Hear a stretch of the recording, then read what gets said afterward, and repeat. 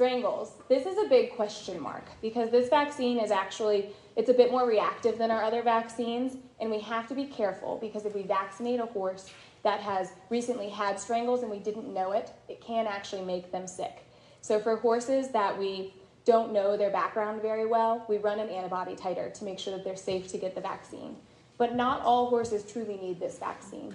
So if you have a barn that you're bringing in a bunch of off-the-track thoroughbreds or horses from the kill bin, any rescue, your population of horses that have been hanging out there for years at your farm, they are at risk because of the new horses coming in. So that's a great population to consider vaccinating.